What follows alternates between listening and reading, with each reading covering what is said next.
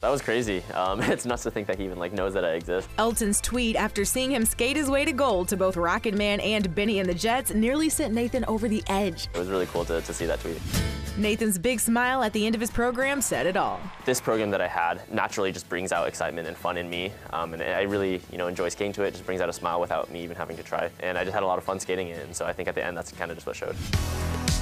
His medal not only represented first place, it's also the first time in history an Asian American man has won gold in figure skating. I wasn't the only Asian American or Chinese American to represent America on the team, so it certainly means a lot to be, a part of this team, and then also to be able to come away with a win as a Chinese American. It means a lot to me.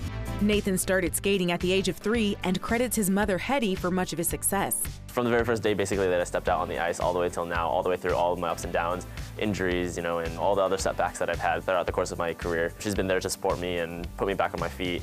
Hetty shared her joy with us. I'm very honored to be here. I'm so happy. Nathan won gold with hard work, determination, and style. His costumes, a classic black tuxedo and bright print top, were designed by one of the best, Vera Wang.